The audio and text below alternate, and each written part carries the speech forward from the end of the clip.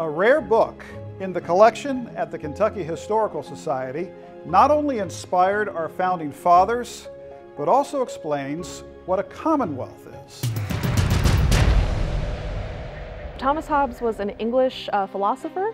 He wrote this work called Leviathan and published it in 1651 at the end of the English Civil War. And in it he writes about a system of government that involves a social contract and an absolute monarch. It's kind of his how society should function guide. It's one of the most famous works of political science. If you've taken a high school history class, you've probably seen at least the title page illustration of this book. And he writes about other things that are more familiar to us in Kentucky, like the concept of a commonwealth, but it's most famous for its illustration at the front of the book. So our copy alleges that it was published in 1651, but it's actually an illegal pirated edition of the book that was published in 1680.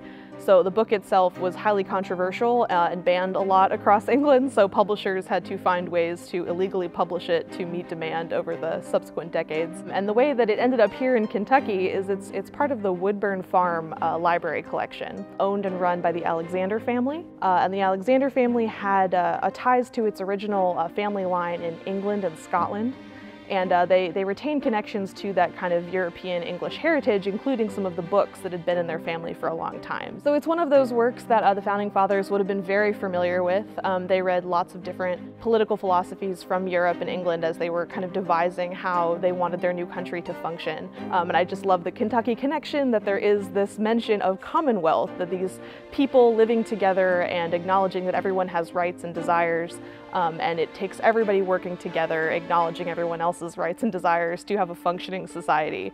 And so Kentucky, as you might know, is one of the few states in the country that is an official commonwealth. So currently it's not on display. We hope to have a rare books display in our research library soon. I think this book can serve a lot of purposes. Just the physicality of it, it's a really good example of how books were made in the period. It's called the hand press period, so it's this kind of bespoke, very different way of putting books together than we might think of today in the kind of mass-produced Barnes & Noble kind of era.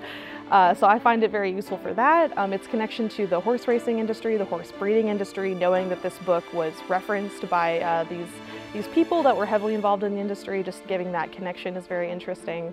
And then again, the kind of political influence on today's government in Kentucky also.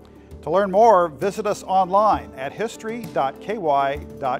From the Kentucky History Center and Museums in downtown Frankfort, I'm Doug High.